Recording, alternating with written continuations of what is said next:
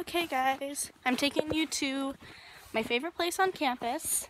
It's really snowy right now, so it's not like it usually is, but the place is called Tupelo Point, and it's just a little stone outcropping that looks out on our beautiful Lake Waban.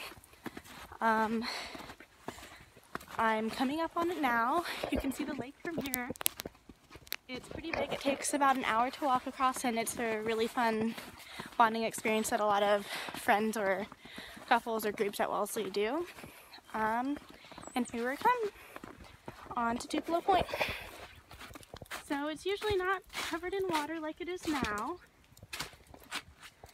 and it has a really nice sitting spot when it is warm.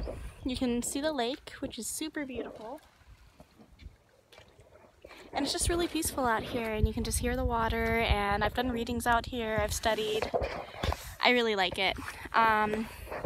There's some steps down to the water itself. You're not technically supposed to swim in the lake, but it is on the 50 things to do before you graduate Wellesley, so do with that what you will.